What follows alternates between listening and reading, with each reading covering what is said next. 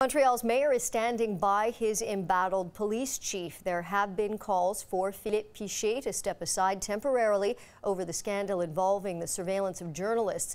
That the mayor says if that were to happen before all the facts are known, it would be a public lynching. Derek Conlon reports.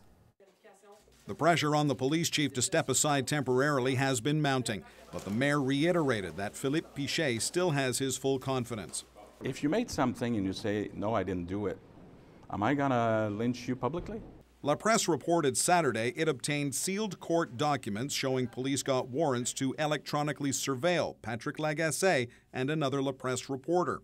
They obtained a warrant to intercept our conversation. And when I say our conversation, it's not only me, but Vincent Larouche, one of my fellow reporters. But the mayor says he won't take any action before the city's Public Security Commission issues a report and Montreal Inspector General Denis Coderre conducts his own investigation with a soon-to-be-appointed judge. If during that time we're having all those facts, we will be able to take factual decision. The opposition at City Hall says that's not good enough. There is a crisis of confidence among Montrealers toward their police force, and Mr. Coderre doesn't seem to realize this. And Norris says the prudent course of action is for Pichet to step down for the time being. Pending the outcome of that commission of inquiry, we believe that Mr. Pichet should step aside. Earlier in the week, the police chief said the force never eavesdropped electronically on Lagacé. He was asked if other reporters had been under surveillance. Not from what I know right now. A position he reiterated in a written statement on Saturday.